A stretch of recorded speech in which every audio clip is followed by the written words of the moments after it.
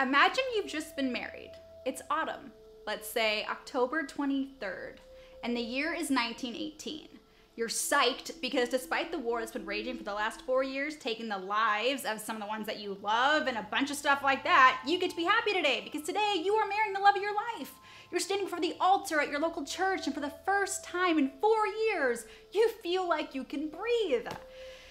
That breath, however, will be one of your last. You'd heard the stories of people dying from a virus, but the paper said it hadn't hit England, or if it had, it wasn't hard and common.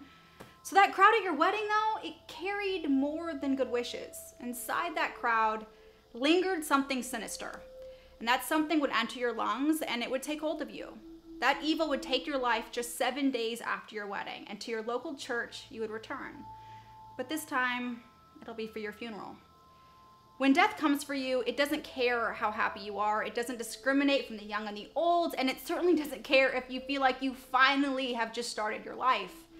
The evil we speak of has a name we all have heard but maybe know little about. Creeps, it's time we talk about the Spanish influenza. I had a little bird, and its name was Enza. I opened the window and influenza.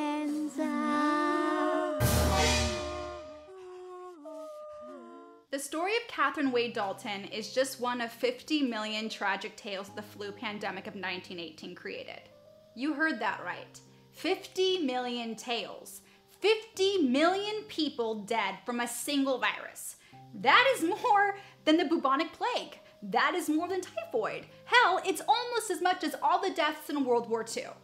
So you have to ask yourself, why are not more people talking about this? Where are all the museums commemorating all the lives lost? I've been to the quarantine station in Manly, Australia, where hundreds died and thousands were treated. I've seen the many headstones of families inscribed with a death date from 1918 or 1919. But where are the memorials? Where are the long lessons in school about this pandemic that shook the world and took almost 5%, people, 5% of the world's population, and was the cause of a third of the 18 million men whom died in World War I? This weekend marks the 100-year anniversary of the Spanish influenza, and so I feel it is my duty to present you all, to the best of my capabilities, the facts you probably hadn't heard about history's most deadly disease. And since I'm in LA, let's talk about how Los Angeles managed to save more citizens than almost any other large American city. But first, I need some wine. So I'm drinking the 2013 Pinot Noir from C'est La Vie from the Europa Vineyards in Temecula. I freaking love it. It's sexy, it's sinful, and it won't give you the flu, so bonus points for that.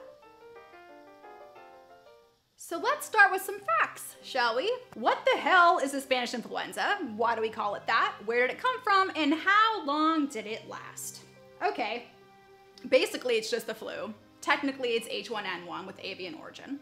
It's called the Spanish influenza because 1918, when the little bugger showed up, was at the tail end of World War I. It was important morale wasn't lost, obviously, so when this pesky little popped up with a penchant for killing in the military camps, the military in each participating country didn't want others catching wind of it and thinking they had an advantage. So, newspapers were censored in the UK, Germany, the US, and France to limit how bad the virus was and how bad it was spreading. Spain, however, was neutral, and so the newspapers were free to report about how thousands were dying from it.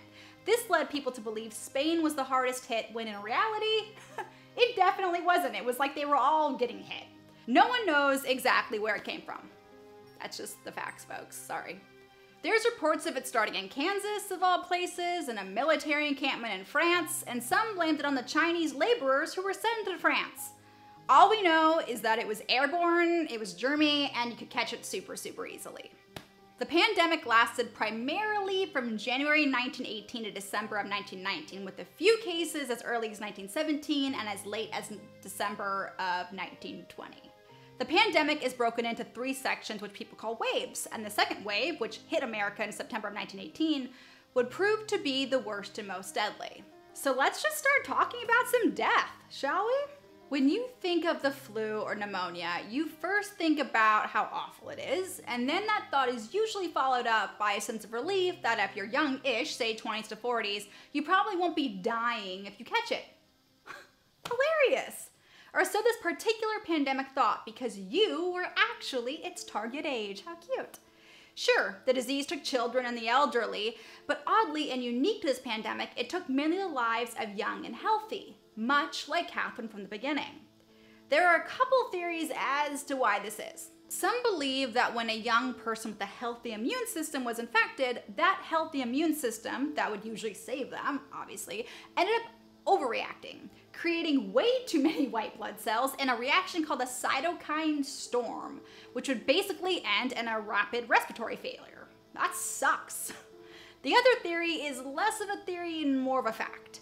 20 to 40-year-olds were the largest number of people fighting in the war, working in the hospitals, working in the general workforce, going to the theater and dance halls, hell, even going to freaking school. And given that hygiene wasn't great, and a lot of our soldiers were malnourished, the civilians at times not doing much better, and the hospitals were crazy overcrowded, one starts to think it had more to do with exposure than terrorist white blood cells. But hey, I'm neither a specialist or a doctor.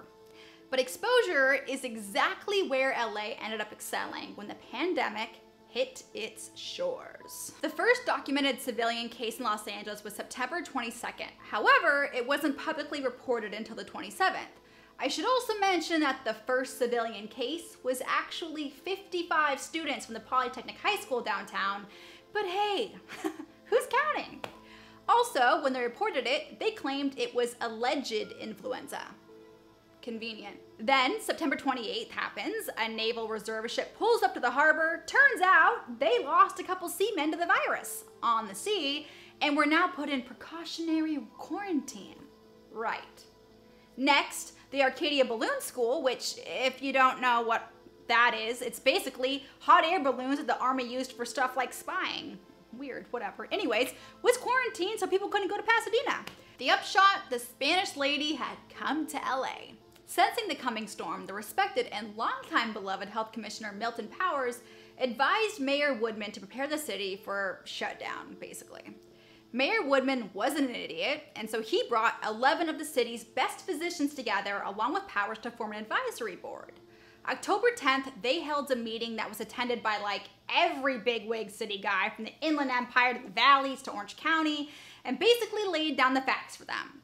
The virus is here. We have no way of curing it. Shut your stuff down because people are gonna die and we want to have less death. The following day, October 11th, Mayor Woodman declared a state of emergency and gave Powers the authority to make some hardcore decisiones. By 6 p.m. that day, the city was essentially shut down. I mean, seriously shut down. Schools, theaters, dance halls, dentist offices, churches, work, funerals, all of it. You were now banned to go outside. If you were caught going out or attending one of the banned places, you may be fined $25 and face up to 30 days in jail, which is hilarious to me because if you did go out, you'd probably get infected and you'd probably die, which seems punishment enough to me, but no one asked me. A funny little thing that LA had to add to its list of bans that other cities didn't have to worry about was the explicit ban of no filming mob scenes because those tended to draw crowds. And you know what's in crowds? Death. A humongous decision Powers made was to cancel the Liberty Day Parade that was supposed to kick off the 4th Liberty Loan celebration. Even though other cities had instituted similar ban laws, many cities decided to not cancel their parades. Nothing gets in the way of the money, right? Well, in many cities, like the one held in Philadelphia, many came away from the parade with a death sentence. 72 people died the day following the parade in Philly, and that number rose each day after. So in many ways, Powers made a decision that saved the lives of thousands of Angelenos. The advisory board and Powers met weekly, and they released daily stats on how many newly affected cases there were and how many new deaths. This gave the public confirmation that being home quarantined was for a good reason and led to less pushback. Hospitals were filling up fast though, like super fast, and doctors and nurses were in short supply. So Powers ordered 2 additional temporary hospitals be set up, and when he realized the poor didn't have anywhere to go recover after they were discharged from the hospital, he asked for funding and turned hotels into convalescent homes for them. He was kind of rad. But there was still a problem. This thing wasn't stopping, and they had no real way to cure or prevent it outside of limiting chances of contagion. Some cities mandated the use of gauze face masks. Both Powers and Mayor Woodman thought it was a good idea, but the city council wasn't buying it, and instead issued a statement saying that it was voluntary. Powers was always looking for ways to try and fix the situation though, so on Halloween of 1919, he released a statement saying all tenants were now required to wash their sidewalks and doorways each day, and that areas of the city were to be disinfected. With what and how, I have no idea. Examples of odd precautionary measures and treatments littered the world during the pandemic. During my visit to the quarantine in Manly, I saw machines that disinfected luggage, a room that resembled gas chambers that released steam to try and clean out people's lungs, and old school versions of portable respirators. Back in the States, we were just fighting about how much aspirin to prescribe to the infected and if they should wear face masks or not. Things didn't stay so nice and cordial in the city though. When newly reported cases dropped from 500 a day to 350, Powers jumped the gun and publicly said he believed the virus had peaked. This gave people hope, which made them anxious to get back to normal life. One of the most anxious was the Christian Science Church that tried to say it was unconstitutional to be forced to close, demanded to be reopened. When they were denied, they opened anyways and were arrested. Then you had the movie theater owners and the film producers who believed they were being singled out and targeted by being forced to remain closed when other businesses remained opened.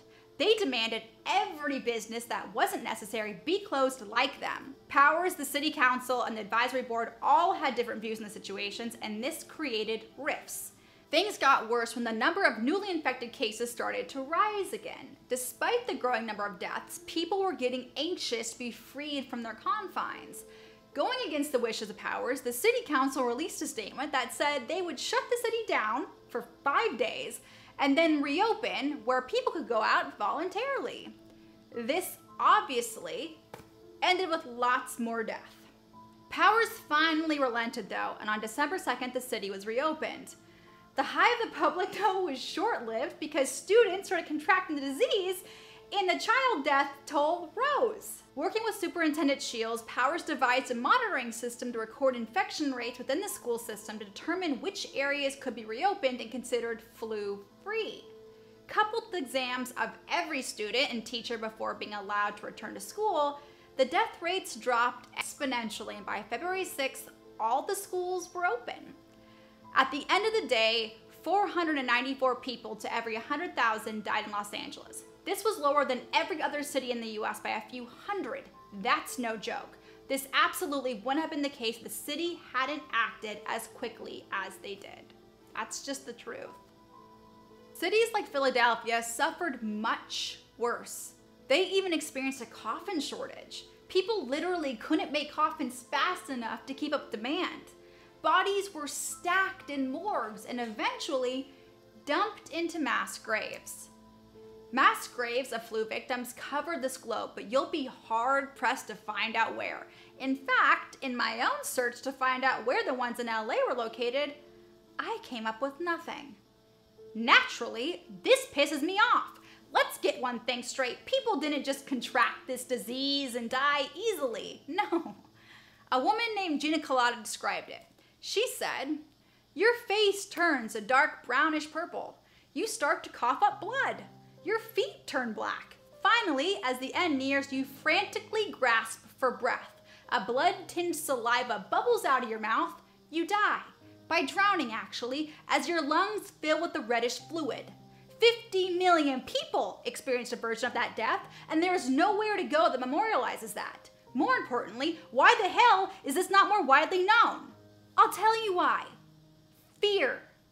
Unlike other diseases that have killed populations that we now have cures and remedies for, we still cannot cure the flu. Our best defense is a flu shot, which could actually give you the flu. Maybe scariest of all, this was only 100 years ago, creeps. This is not a medieval plague that killed kings and queens. This is for most only 3 generations ago. That strain might have been aggressive. Researchers postulate that when the pandemic finally ended, it was probably because it had mutated, the deadliest of it dying out as all viruses end up doing. But remember, annually, 3,000 to 49,000 people die from this still globally. Just like a rat carrying the bubonic plague today, that deadly string of flu is out there, and maybe that's why we're not talking about it. We don't want to face a demon from the past that could become a demon of the present. Time for more wine? I think so. I hope you enjoyed our little lesson today, creeps. Don't forget to wash your hands, cover your mouth when you cough, and only kiss the strangers you think are worth dying for. Chin chin, creeps.